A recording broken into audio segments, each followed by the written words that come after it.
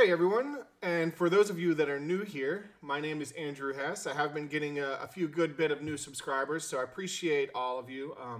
Thank you for your support if you've been supporting me for a while. So today, I've been on a little break, and I wanted to give back because I feel like all of you have given me so much, so I want to give back.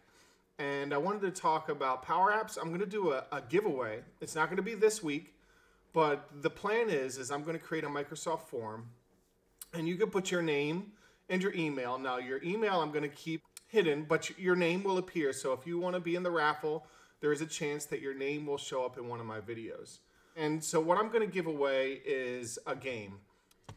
This game is a strategy game. It's an engineering game, so I think it's a very smart game for Power Apps. And the reason why I decided to give a game is because when I go to the Microsoft community calls, they're always doing games. I saw this on LinkedIn. Let me show you. I saw this on LinkedIn. I was like, really? You know, someone has, I guess, either embedded Doom or they've recreated Doom in Power Apps. So if you want to learn more about that, I just saw this from Ilya Feinberg. Hopefully I'm saying that right. But they asked for it. You know, this person is now running Doom in Power Apps and the business case behind it. I don't know if you want to watch his video, search him on LinkedIn. I did notice that. So that was my reason for giving away a game. The game I am going to give away is going to be for Steam. So if Steam is not in your country, I'm sorry. But I have a CD key for this game, Satisfactory. It has really high reviews.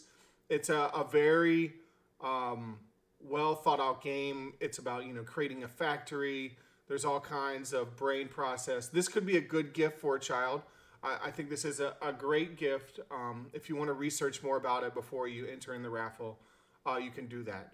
I'm not going to allow for duplicate entries, so if you have multiple emails that you want to bring to the table, I can't stop you from that, but only one entry per email. So the idea is to have a Power App. But first, I'm going to have a way for external people to, you know, give me their email and their name. And to do that, we're going to use Microsoft Forms, right? Because Power Apps is not for external use. It's not for the public. It can be, but with our license models, most business cases, you're going to want to keep it internal. Right, you know, you can embed it in Power Pages and do all kinds of things that maybe you don't want to do. But for our business case, we're going to create a Microsoft form. So I'm here in Microsoft Forms, and these are mostly all just, you know, test forms that I've done on different sites. What I want to do is I want to create a new SharePoint site. And this SharePoint site is actually a Microsoft team.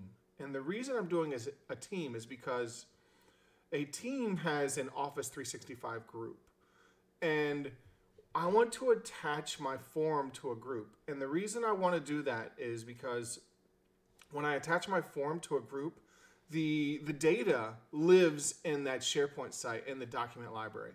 I don't want it to go to my personal OneDrive. I want the data to go to that SharePoint site. So the first thing I'm going to do is I'm going to create a new SharePoint site. Now there's a few different ways you can do this. You can just go to SharePoint and do create a site. Now, if this is not available for you, there are other ways. And I'm just going to create a new site, and I'm going to call it a giveaway. And yeah, it's going to be private. My sites are almost never public. And we'll just keep all the address and everything the same. So we can see down here in the bottom, I can just click Add Microsoft Teams, click Continue. We're going to bring all this stuff into Teams.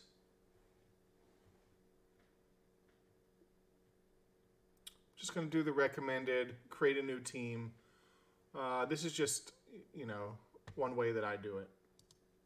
Now we can see here in Microsoft Teams, if we're not looking at my other teams, we have a new blank team here. It's called Giveaway on the left-hand side. All of this is just test data, you know, just test stuff that I've done before. Pay no attention. My new team here is called Giveaway, and it has a general channel. And in the files, we can see that this is connected to our SharePoint site. So if we go to site, we can pull up our SharePoint site. All right, so we can tell that a site is connected to Teams when there's a team symbol here in the SharePoint site. So if you notice this little team symbol, this site is connected to a team. So let's go back to Forms, and let's see if my new group will show up.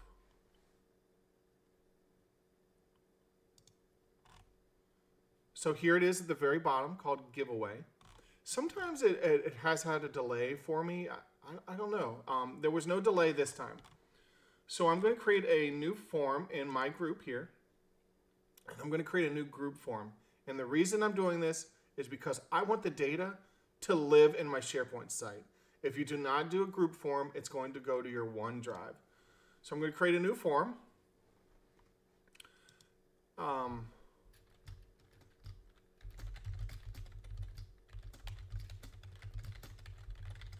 We're just going to say Andrew Hess giveaway registration, right? We're going to add a new text field. And the first question is going to be, what is your name? And then enter your answer. And then the next, we're going to say, what is your email? And basically, that's all I'm going to ask is, what's your name? What's your email? That's all I really care about. If you want to send me a question, should we add that in here? I'll just leave that for now. Maybe we'll do another form in the future if you guys want to send me some questions. Okay, so now if we want to open this form up to the public, you can come up here to the right side here, and you can go to Settings. And we can say, you know, who can fill out this form? Only people in my organization? No, no. Specific people? No. Anyone can respond. We want anyone to respond. And we're going to accept responses. And allow receipt, get email notification. Maybe we'll allow receipt after responses. So let's do that. I'm not going to make this public yet. We're going to wait for another video. This video is going to be focusing on the functionality. And so I'm just going to go ahead and preview. What is my name? Andrew Hess. ahess543 work@hotmail.com, and I'm just going to submit one in here. And see right here, now you see that we can print or get PDF answers. Submit another response. I'm pretty sure I can turn off that, but for right now, since I'm testing, I'm not going to turn that off. abc@test.com. ABC name. So I'm just going to put some responses in there, right? I want a few in here. And I think I want about 10. So I'm just going to, you know, fast forward through this for you. All right, so I have a few responses in there. Let's go to my SharePoint site. So we'll go to my new created SharePoint site. In the documents, we're going to see here, this is the data behind my form. It's now living in the SharePoint site. So I'm just going to check it out, open it in Excel, and we can see right now I have 10 responses. So the emails are anonymous right now because it's outside of our organization, but I'm asking for your email. So in order for you to win this giveaway, I'm going to need your email, and that's how I'm going to pass it to you. So we have a few in here, and we also have an ID. So the ID is very important for me because this is how I'm going to calculate the random number in Power Apps. So let's go back to Power Apps. All right, we're in Power Apps, and I thought of a few different ways to do this.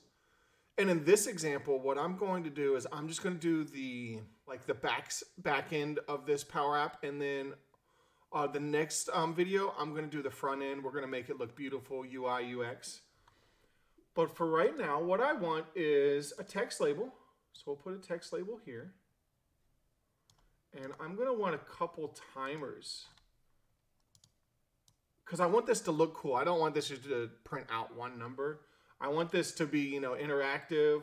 I want it to be almost like a game, maybe even like a slot machine, like and then like ting, ting, ting, ting, and pulls out all the numbers. I would love for it to be like that. So I'm going to pull out a couple of timers, and then we're going to do, I think, a gallery. I think I'm just going to do a gallery. So that's in layout, a vertical gallery.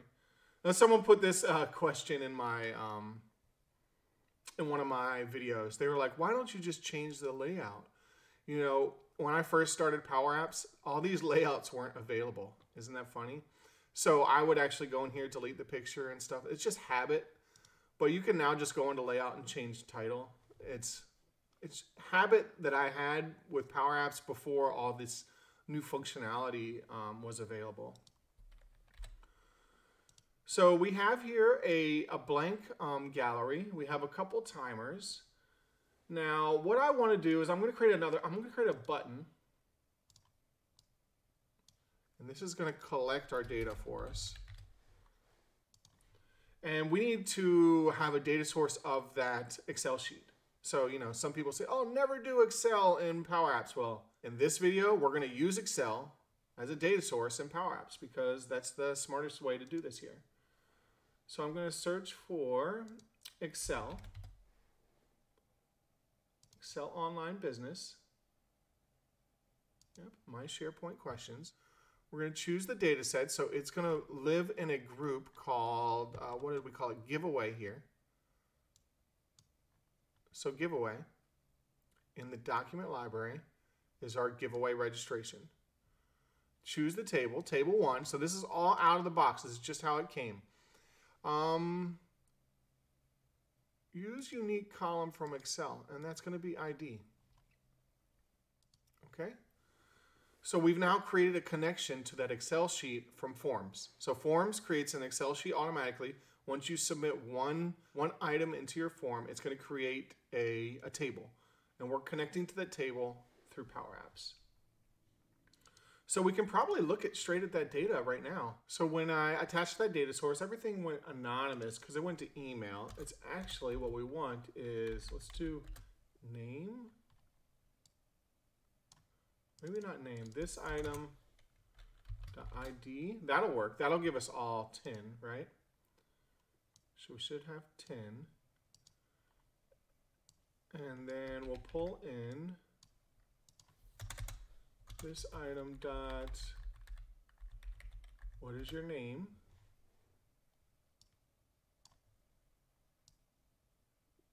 And it looks like I put in an email there on accident. And then the other one is this item dot, what is your email? So it looks like I did one of them backwards. That's okay, this is just test data. Pretend with me that I did not mess up. So we can check out the Excel data, right? So if we check out the Excel data, we can see I made a mistake here. I can just fix this real quick. ABC name, abc at here.com. Okay, so I now have fixed that. We can go back to Power Apps, refresh, and that should fix here. So that fixed our data in the background. All right, so we have a list of 10 items, and we have name, and we have email.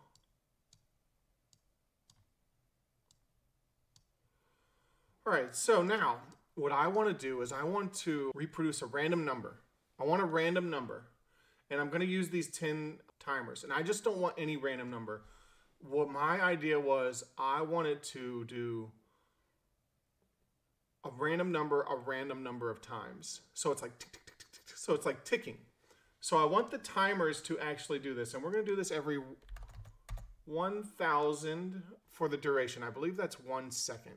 So 1,000 milliseconds is 1 second. Every 1 second, it's going to work on these timers.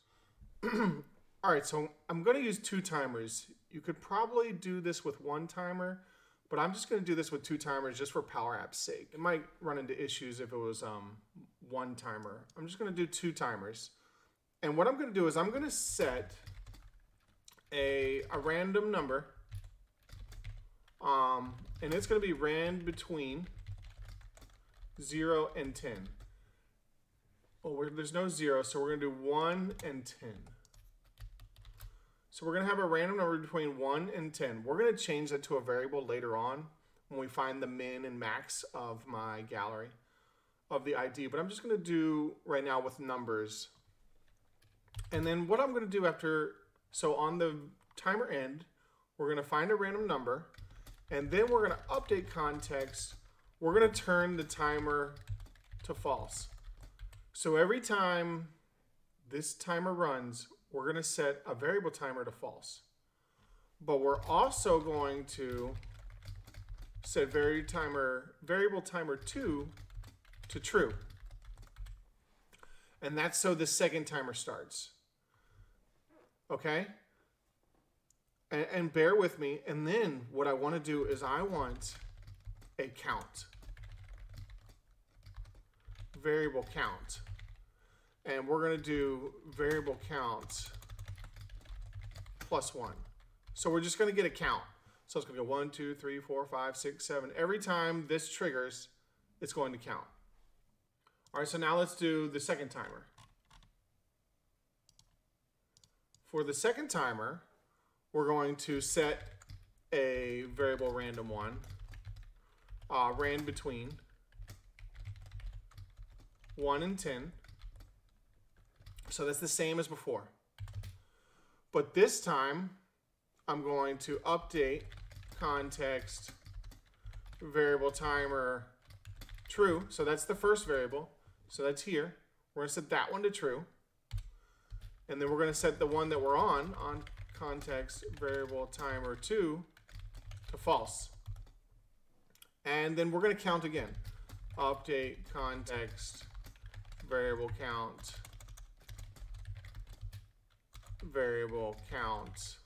plus 1. So we're counting again.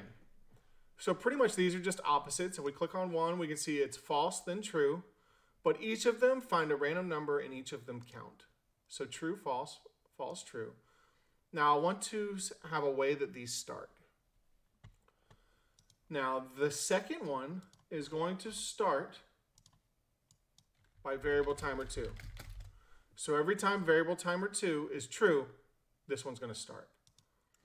So the start for timer1 is going to be if varCount less than or equal 100, then variable timer, else it's false. If it's less than 100, it's going to be either true or it's going to be true because that variable timer is going to click in. It's going to say true, false. So let's take a look at that. Let's put in two more labels.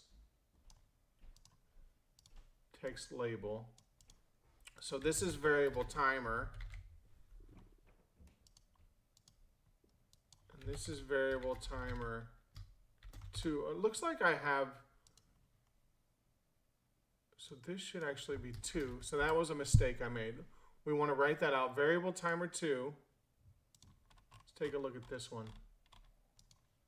All right, so it's spelled out here and it's spelled out here. Okay, so now we figured out our problem. In my collect button, which is just a test button right now, I want to reset both of my timers. So I'm resetting my timer 1 to false and my timer 2 to false. All right, so now I'm going to try this out. So when I press play and I hit the first timer, true, false, true, false, true, false. So these two timers are working off of each other. And this is going to run up to 100 times to a count of 100. Although I'm not clearing my count. So let's take a look here. We have variable count. So we can see it's ran 29 times, right? This is my variable count. So when I click it, counts 30. Oh, let's make sure my variables are cleared out. So when I click it, 31, 32, 33, 34. So it's going back and forth, back and forth. And that's what I want. Okay? So now, let's lower the duration. Let's put this down to 200. So you can see over here on the right side, the duration, now I'm setting to 200. And then I'm going to clear it. I made this collect button clear my variables, both back to false. So here we go. Boom, boom, boom, boom, boom, boom, boom. So now every 200 milliseconds, it's going to run 100 times. Oh, went to 102. let's fix that too. Okay, so that's probably because on the start of this one, we have variable this. On the start of this one, variable timer2. Okay, and I want to reset this number here too. So you can see on my collect button, I have this resets my timer, this resets my timer. I also want to update context variable count to 0. So let's restart my count too. All right, so all my variables are false. My count is 0. Let's go. Boom, boom, boom, boom, boom. Let's see if it goes to 100. I got some coffee here.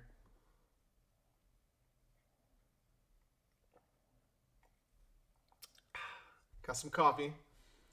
Hopefully this stops at 100.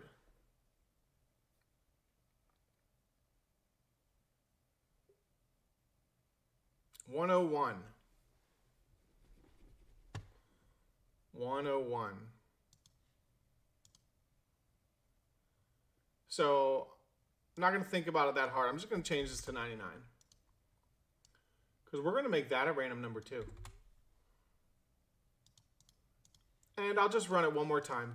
Let's just see if it hits 100 or if it's... Let's just watch and see if it hits 100. If you like my cup here. I do not care. All right, so we're waiting for this to hit 100.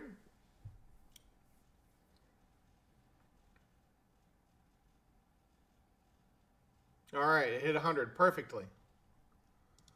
All right, so now on my items table, I have table 1. So we're going to say filter my items table when on table 1, when ID equals variable, what is it, rand1? Rand1. And we do run into a delegation issue. Oh, because one is a text and one is a... So we'll do value of ID and the value of rand1. It doesn't like the value of ID. Let's see if we change that back. So still it doesn't like it. So because it doesn't like that, what I'm going to do is on my collect button, I'm going to create a collection.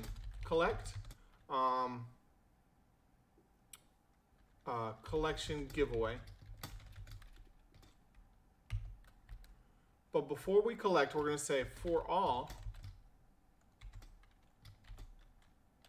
table 1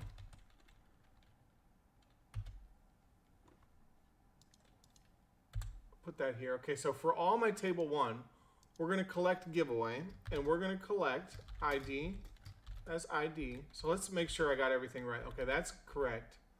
ID is ID, and then we want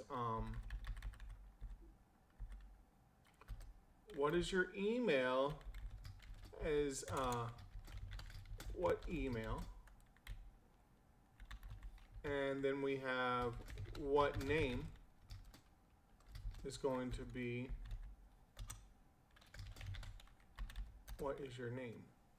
All right, so we have now collected for all table 1. All right, so now in here, instead of table 1, we're going to say collection giveaway. All right, and this is now what name, and here is what email. And what's wrong here? It still thinks that ID, the value. There we go. Now we have it working. So now I can say the value of ID is equal to the value of random1. So now we're going to be, oh, we got to clear our collection. This has got to be clear call giveaway. So every time we click that button, it also clears it. All right, so we have one. Hit the button. And this is how I'm going to give away, right? And we're going to make this look better next time on our next Power App. And I'm sure you could use this at work, right? Like, who knows, maybe you have some kind of raffle or giveaway. This could totally be used in a business scenario. And we're going to wait for it to hit 100 times. Okay, hit 100 times. So now what I'm going to do is the variable count, we're going to do another rand between, let's do 50 and 99. All right, and then we're going to do that here too. I'm going to leave this one as 100. So that way, there's a random here, but this one is 100. So let's go. Boom, boom. Oh, we got to reset. Let's reset. All right, run again. Boom, boom, boom, boom, boom. And we'll see our count is no longer going to always be 100. So we're doing random on top of random.